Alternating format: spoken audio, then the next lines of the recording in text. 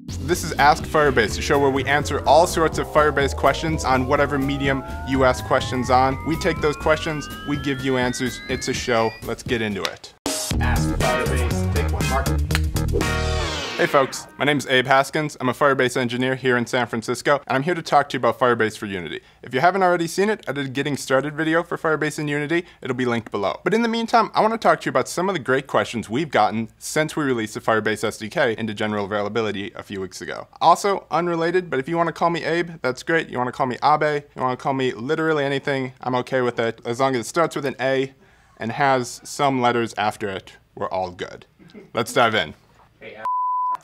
That's not nice. Let's get started with the first question from my laptop battery is dead. All right, first question. On our last YouTube video about Unity, 7Mandara1 asked, can I use this to build out WebGL games that I've developed in Unity? And the answer is no, you really can't. Since the Firebase SDK for Unity is built on the Android SDK and the iOS SDK, we don't have the ability to build out for WebGL or PlayStation 3 or some of these other platforms that Unity supports. You'll find that some of the features do work, and even in the editor, they're stubbed out, so you'll be able to use them and test your code and compile it and everything like that, but you won't get the same functionality you would if you built out the game for the device. Thanks for the question. Next question. On the Firebase mailing list, DeepPixel asked, why does my app report libApp.so cannot be found? This is actually a great question, and it's related to another issue we've gotten on GitHub from Sakura777. He said, why is Firebase app not able to be found? These issues are both related to the timing of when Unity imports the dependencies it requires to run the Firebase SDK. In some environments, you're just gonna luck out and you're not gonna have to deal with this, but it just depends on your specific game and your specific operating system. So what you can do is, one, make sure you're on the latest version of the Unity plugin. We've pushed some changes that should help this for a lot of people. And two, you can go into the assets folder and go to Play Service Resolver, Android Resolver, Settings, and there's an Enable Auto Resolution checkbox. This is just gonna do some extra things to help you get those dependencies imported and help control that timing so everything's gonna work well for you. All right, and if you do that, your issue should be solved. Thanks a ton, Sakura and DeepPixel. Next question. The next question is one we've been getting a ton. A lot of people want to upload different assets for their game into Firebase Cloud Storage. They want to upload images and text, all of these great things, movies, etc., all those things you need for your game. You know the stuff. They want to upload those into cloud storage and then retrieve them in their game and just, use them in the easiest possible way.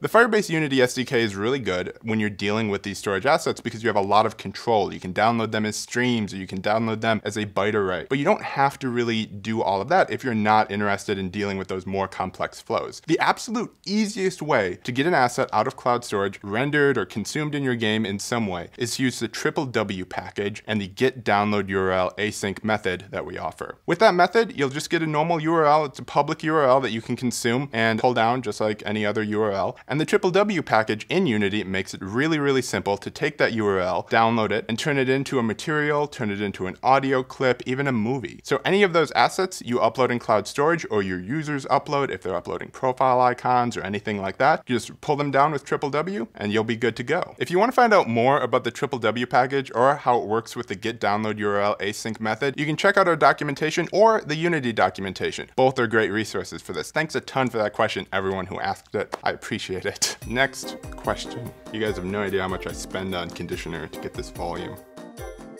And the final question, the big one we all want to hear about, Cloud Functions. I'm sure you heard at Google Next we announced this awesome thing, Cloud Functions. How does that work with Unity? What can we do with these two things put together? And the answer is you can do like anything. If you check out the repo we have a function sample repo, and this isn't specific to Unity, it's just our general function sample repo. It has 26 different examples of things that functions can do. And every single one of those you could do with the Firebase SDK in Unity with Cloud Functions. And that's because Cloud Functions ties into your real-time database. It ties into analytics and storage and all these other Firebase services that are supported in Unity, and it lets you execute code and change things way back on our cloud so you don't even have to think about it. So if you want a game that interacts with an external API, or you want a game that has some custom authentication that you've brewed up in your awesome game development shack, you can do this with Cloud Functions and you don't have to worry about scaling or anything like that. So you can absolutely use Cloud Functions with Unity, and it's highly, highly recommended. So go check out that repository. It's got a ton of different samples and every single one will work great with Unity? Thanks for the question. All right, everyone, thanks for watching. That's gonna wrap up this Ask Firebase featuring Unity. If you have any more questions, obviously you can leave them in the YouTube comments below, post them on Stack Overflow, tweet them on Twitter with that hashtag